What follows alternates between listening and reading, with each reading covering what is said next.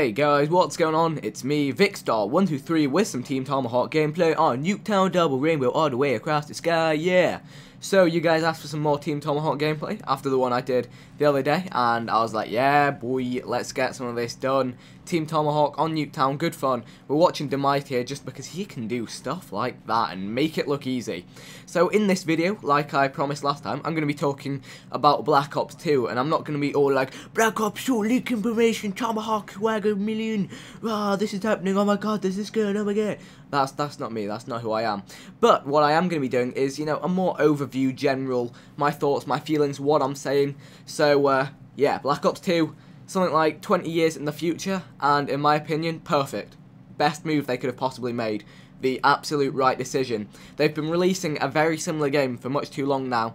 Now, of course, there is the argument that if you take it too far in the future, it's going to be, it's not Call of Duty anymore, but they need to. They need to do this. They need to mix it up. They need to add in something. People who go like, oh, it's going to be Halo because it's like in future and space and aliens and stuff. No, it's really not. It's still on Earth. It's 20 years in the future. There's no aliens. There's just robots and stuff. And crazy tank vehicles. Vehicles, now that's an interesting point. Vehicles. Tanks on World at War, OP as anything else. So, if they get the vehicles wrong, they could be in a pickle. They could be in a mess.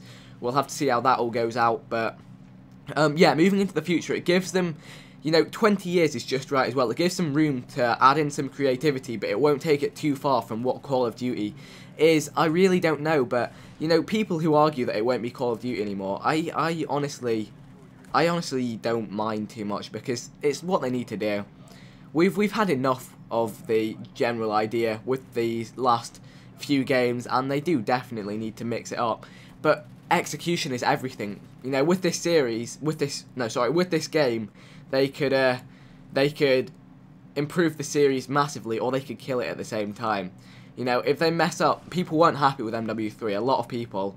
Well, I say, you know, they kill it to our audience, because, you know, people like us, I guess we're the more serious gamers. We're not your you know, weekend noobs running around with FMG9s and just failing at the game and using whatever cheap tactics to get kills. We play a game for enjoyment. We know how to play the game.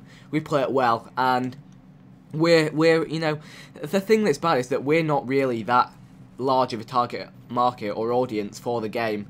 We're a minority, which is a shame, but hey, it depends. Again, it seems from the community manager, David Vonderhaar, he's been looking, you know, he's been doing a lot of community work, speaking with us to get things locked down to how we want them to be, and it all seems positive so far, but it could go any way. So that's just about me done with my thoughts on Black Ops 2, the next Call of Duty.